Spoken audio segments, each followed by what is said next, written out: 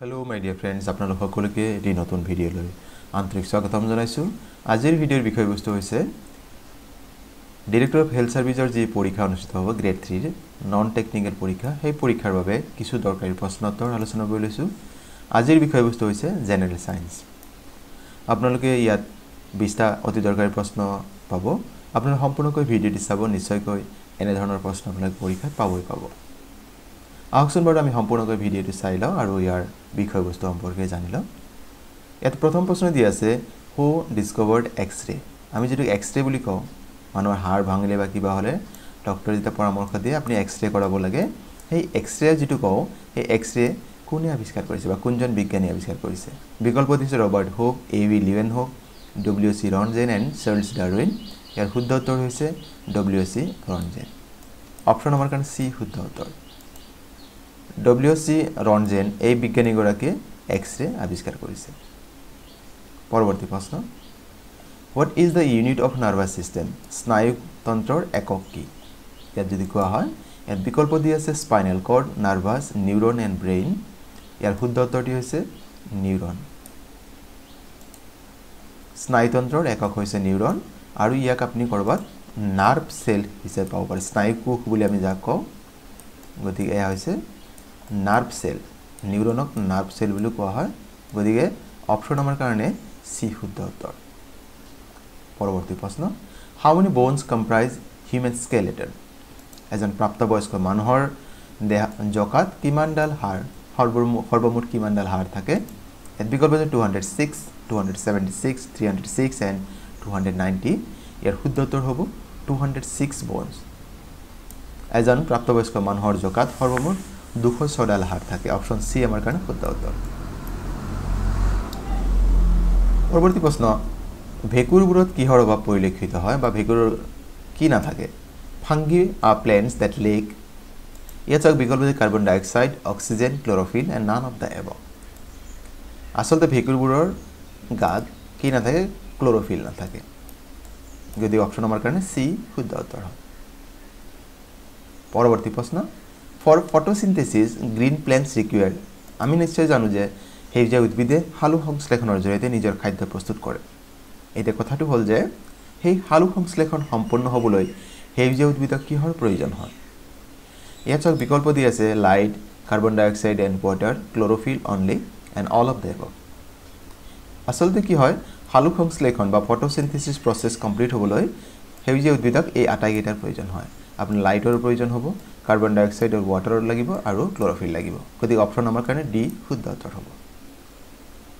পৰৱৰ্তী প্ৰশ্ন, which of the following is not a fossil fuel? ইয়াতে নট বুলি কোৱা হৈছে কোনটো জীৱাশ্ম ইন্ধন নহয়। ইয়াত চাওক এই বিকল্পসমূহৰ ভিতৰত নেচাৰেল গেছ, যাক প্ৰাকৃতিক গেছ বুলি কওঁ, কোল, কয়লা, ক্ৰুড অইল, খাৰুৱা তেল, এই আটাইকেইটা কি হয়? জীৱাশ্ম ইন্ধন হয়। কেৱল সোলাৰ এনাৰ্জি বা সৌৰ শক্তি যিটো আছে সেয়া জীৱাশ্ম ইন্ধন নহয়। গতিকে অপশ্যন আমাৰ কাৰণে এ শুদ্ধ উত্তৰ। পৰৱৰ্তী প্ৰশ্ন, what is the shape of amoeba?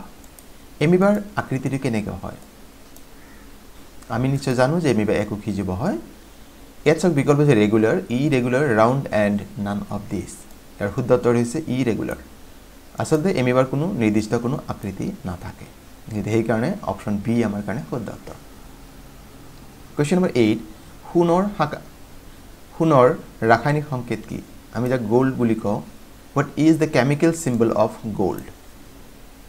যেনেকৈ হাইড্ৰজেন আমি এইচ লিখোঁ, এলুমিনিয়ামৰ AL লিখোঁ, একেদৰে সোণ বুলি ক'লে আমি কি সাংকেতিক চিহ্ন লিখিব পাৰিম? ইয়াত চাওক, ইয়াত অপশ্যন যিটো এ দি আছে এয়া হৈছে শুদ্ধ উত্তৰ, AU। এনে হ'লে এনে যিটো বি দি আছে ছডিয়াম, FE হ'লে আইৰণ হয়, AR হ'লে আৰ্গন হয়। গতিকে আমাৰ এই প্ৰশ্নৰ বাবে অপশ্যন এ শুদ্ধ উত্তৰ। Question number 9, ozone whole was first discovered in the year. Ozone whole আমি জানো যে সূৰ্যৰ পৰা ওলাই অহা অতি বেঙুনীয়া ৰশ্মিখিনিক অজন স্তৰে শোষণ কৰি লয় আৰু পৃথিৱীক বচাই ৰাখে। কিন্তু প্ৰথমবাৰ দেখা গ'ল যে অজন স্তৰত বিন্ধা হৈছে আৰু সেয়া কেতিয়া আৱিষ্কাৰ হৈছিল?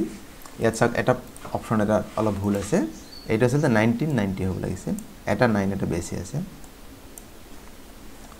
এই বিকল্পসমূহৰ ভিতৰৰ শুদ্ধ বিকল্পটি হৈছে চাওক, ইয়াত বিকল্প 1990, 1970, 1985 এণ্ড 1996।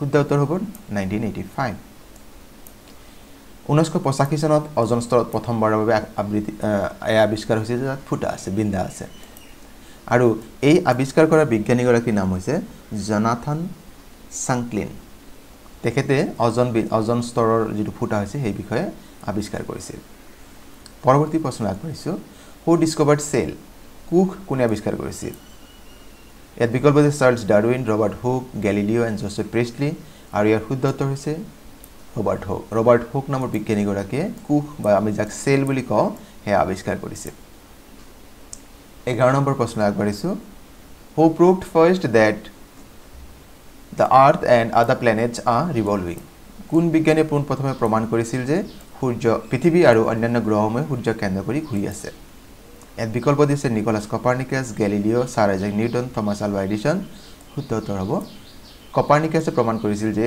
পৃথিৱী আৰু অন্যান্য গ্ৰহসমূহে সূৰ্যক কেন্দ্ৰ কৰি ঘূৰি আছে পৰৱৰ্তী প্ৰশ্ন নেম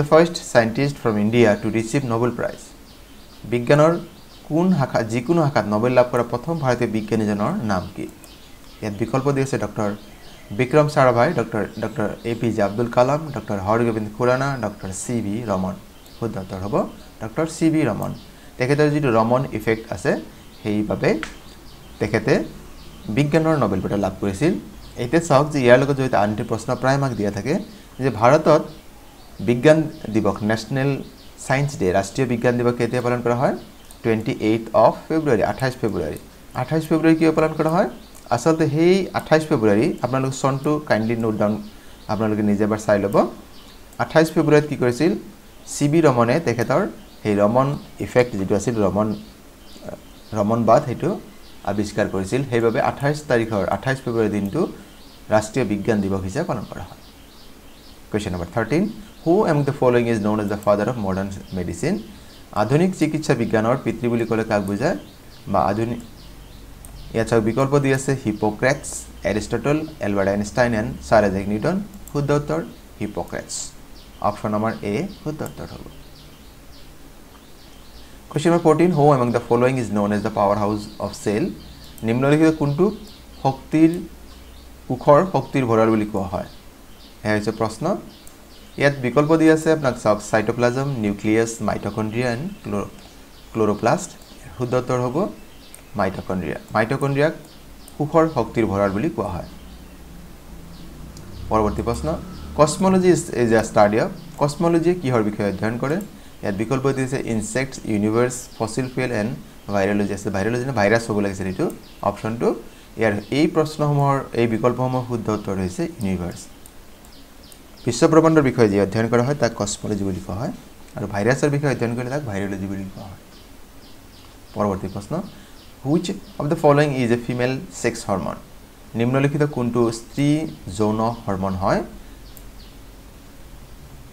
ইয়াত বিকল্প দি oestrogen টেস্টোস্টেৰন both A and B correct none of this ইয়াৰ শুদ্ধ উত্তৰ হৈছে এষ্ট্ৰোজেন যেটো আছে এয়া হৈছে ফিমেল সেক্স হৰমন হয় আৰু টেস্টোস্টেৰন হৈছে মেল সেক্স হৰমন হয় গতিকে বাকি B C D অপশন এই তিনটা আমাৰ ভুল আছে Question number 17 What is the normal temperature of human body সাধাৰণ মানুহ এজনৰ দেহৰ উত্তাপ কিমান থাকে বিকল্প যে 92.6 degree Fahrenheit 93.6 degree Fahrenheit 98.6 degree Fahrenheit and 91.6 degree Fahrenheit শুদ্ধ বিকল্প হৈছে 98.6 degree Fahrenheit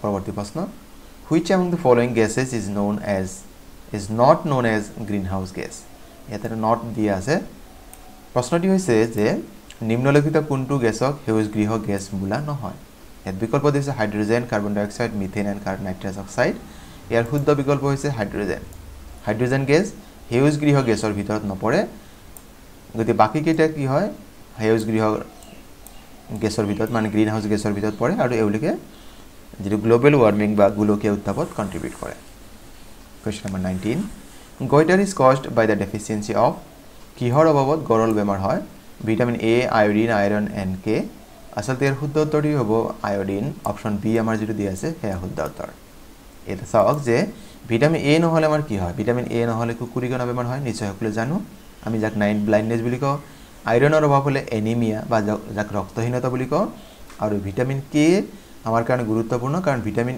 এ তেজ গোট মৰাত সহায় কৰে আমি যেটো ক্লটিং বুলি কোৱা হয় ক্লটিং অফ ব্লাড বহুত মানুহ কি হাত কাটিলে তেজ ওলাই আছে বন্ধ নহয় তাৰ মানে তেওঁৰ ভিটামিন কে ৰ অভাৱ আছে কাৰণ ক্লটিং হোৱা নাই তেজ গোট মৰা নাই পৰৱৰ্তী প্ৰশ্ন আজিৰ ভিডিঅৰ অন্তিম প্ৰশ্ন 20 number প্ৰশ্নটি name the acid সিক্ৰেটেড in stomach পাকস্থলীত নিঃসৰণ হোৱা এসিড বিধৰ নাম কি ইয়াত বিকল্প সালফিউৰিক এসিড আৰু ইয়াৰ ৰাসায়নিক সংকেতও দিয়া আছে বাৰু nitric acid carbonic acid and hydrochloric acid ইয়াৰ শুদ্ধ উত্তৰটি হৈছে অপচন 0 দিয়া আছে হাইড্ৰোক্লোৰিক এসিড HCl আমাৰ যাৰ সংকেত হয় এয়া হৈছে পাকস্থলীত নিঃসৰণ হোৱা এক প্ৰকাৰৰ এসিড হয় this kind of acid is সিক্ৰেটেড in stomach মৰমৰ বন্ধু-বান্ধৱীসকল আজিৰ ভিডিঅ'ৰ বিষয়বস্তু ইমানেই আজিৰ এই 20টা প্ৰশ্ন আপোনালোকে কেনে পালে আৰু এই ধৰণৰ প্ৰশ্ন প্ৰায় পৰীক্ষা দিয়া থাকে আপোনালোকে কাইন্ডলি আটাইকেইটা প্ৰশ্ন নোট ডাউন কৰি ল'ব আৰু এনে ধৰণৰ প্ৰশ্ন আপোনালোকে পৰীক্ষাত পাবই পাব আৰু আপোনালোকে এটা বিনম্ৰ অনুৰোধ যদি প্ৰথমবাৰৰ বাবে মোৰ চেনেলটি চাই আছে চেনেলটি সাবস্ক্ৰাইব কৰিব লেখা থাকিল